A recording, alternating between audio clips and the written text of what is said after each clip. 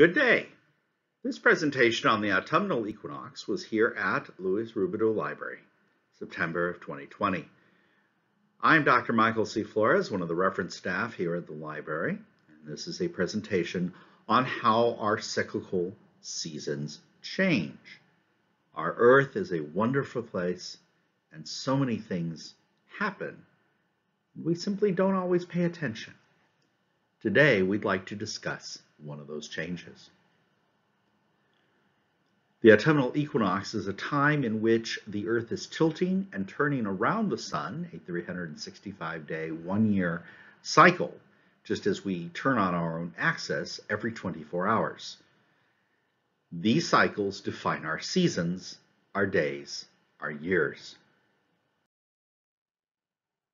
The first question we ask is, what is an equinox? The term equinox comes from the Latin and it means equal night. It happens twice each year, once in March and once in September. It is in opposition to the solstices, which are equal days opposite. So summer solstice has the longest days of hours of light during the day, and winter solstice has the shortest number of hours during the day in light. In all cases, all four issues refer to the sun's rays affecting the seasons.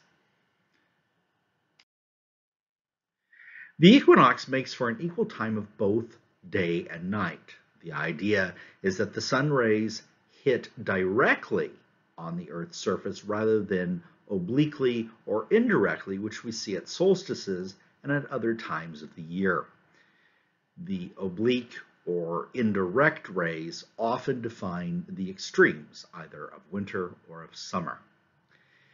Because of the rays affecting the Earth in such a manner, it makes for an approximate 12-hour light cycle for 2 days each year. Again, we say it is approximate because in different parts of the planet, things will look differently. The seasons change. For example, this is the fall equinox or autumnal equinox, the first day of fall or autumn. The autumnal or fall season arrives when the second equinox of the year occurs. This indicates the end of the growing season in temperate climates. Temperate climates exist between the Arctic Circle and the Tropic of Cancer in the northern hemisphere, and the Tropic of Capricorn and the Antarctic Circle in the southern hemisphere. The tropical regions are defined being between the two tropics. The four-season system is one that exists only in the temperate zones. The tropics have 2 seasons, wet and dry. In effect, at solstice, you have longest day, shortest night in summer, and winter gives us the shortest day and longest night. But in spring and fall, the equinoxes offer an equal day and equal night in hours attained. The equinox is often seen as a cultural marker, and although the examples here are solely from the northern hemisphere, because of globalization over the last 500 years or more, we have seen where this actually now affects the entire planet, not just the northern hemisphere.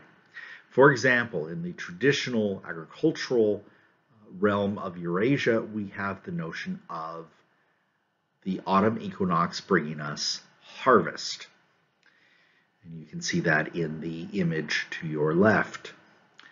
However, there's also the concept of New Year's. In both the Islamic and Judaic calendars, you have both Ashura and Muharram, this being the end of the year 1441 in the Hijra calendar, and Rosh Hashanah, Shabbat Shuvah, Yom Kippur, and Sukkot in the Hebrew calendar, ending the year 5780 and moving on into the next year. Again, these examples do originally come from the northern hemisphere, but because of globalization now affect the entire planet. Here in North America, the equinox in the sky often defines how we see the sunrise and the sunset, but at the same time, different time zones will affect how we mark it on a clock. For example, you'll notice in the extremes in the north and the northwest of northwestern territories, Canada and Alaska, you'll see that sunset is after 8:30 because they are so close to the Arctic Circle and north of it. As opposed to the extreme south and east, notice in the states of Arizona and Sonora, and to the east in Labrador and Quebec, you'll notice that sunset is before 6:30. Again, that has much to do with its time zone rather than its location. Generally speaking, the 7 o'clock hour is the norm, and you'll notice that across all our time zones from the Eastern to the Pacific, we have that.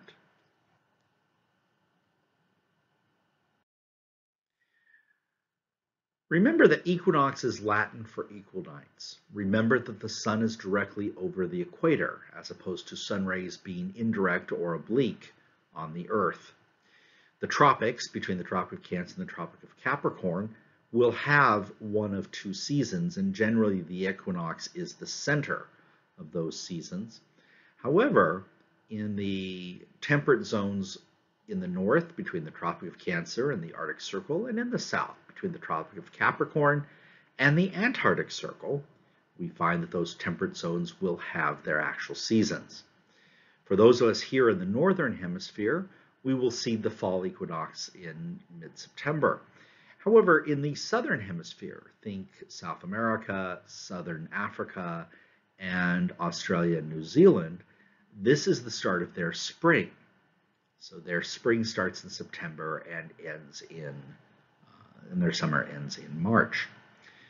That is the major difference. However, in general, we can say that this is a natural occurring element of astrophysics that does affect the planet, and that societies then adapt and adopt valid viewpoints to see it as good or bad, and to celebrate it as necessary.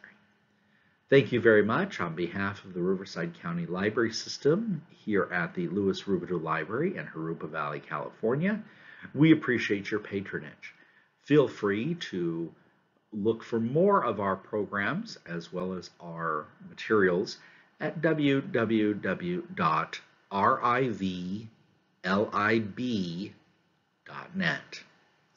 Thank you and have a wonderful equinox.